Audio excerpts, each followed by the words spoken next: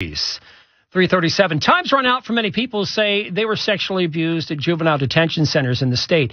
Time has run out for them to sue. The governor vetoed a bill that would have given them some more time. Karen Adams has more. Victim advocates, including attorney John Manley, are furious with the governor. I've been representing children in sexual assault cases since 1997, and I've never seen any politician do anything like he did on Sunday. The bill the governor vetoed would have given victims an extra year to sue.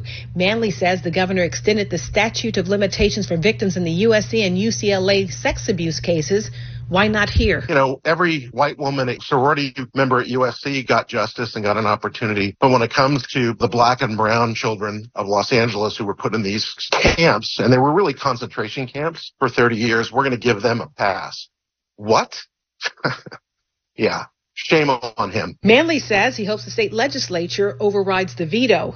L.A. County saw a flood of cases after a change in state law in 2020. Thousands say they were sexually abused at a juvenile detention center or boot camp. Last year, officials say it could cost upwards of $3 billion to resolve the cases. I'm Karen Adams, KNX News, 97.1 FM.